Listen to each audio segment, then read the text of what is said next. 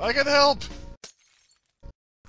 Hey everybody, this is Toray, and this is part 2 of the vault segment that I have for soloing it for the mount.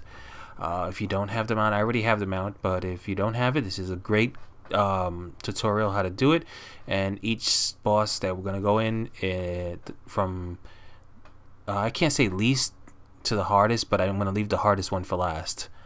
This one is pretty simple. He is the easiest out of all the bosses, but he might take the longest depending on your spec. He will grab you and toss you, so that's what's really going to take the longest, because you have to wait for him to grab you, and then he's going to toss you, and that's the time killer. So not really much on heals. He doesn't have a lot of health. So if you're farming the mount, if you can't down this guy, then I wouldn't try the rest, since they are much harder than this one. This one has very little abilities for you to watch out with. So he has a grab, and then he tosses you. So that's where most of your time is going to be wasted. If you keep trying and downing this boss with gear, you know you're gonna down him sooner or later. But this is basically your test. If you can solo this guy, then you should have no problem soloing the rest, except for the ice guy.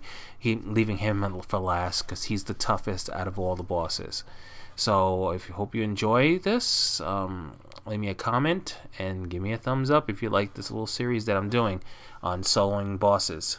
Later, everybody. Peace.